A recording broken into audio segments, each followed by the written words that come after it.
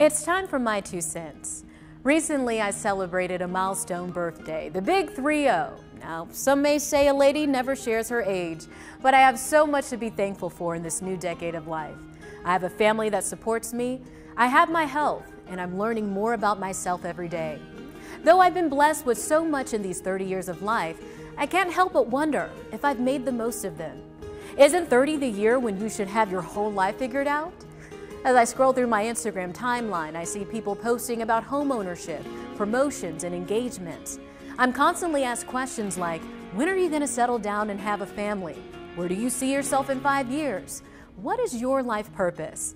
The reality is, I don't have all the answers to those questions. Don't get me wrong, I've always been a go-getter and someone who sets a high bar for themselves. But with maturity, I'm starting to get to a place where I can feel okay with not knowing how things will play out. There's a popular saying, if you want to make God laugh, tell him about your plans. In this new year of life, I'm focused on pouring into myself, aspiring to be the best version of myself so I can fully appreciate all the blessings God has in store for me. As you begin a new year of your life, I encourage you to do the same.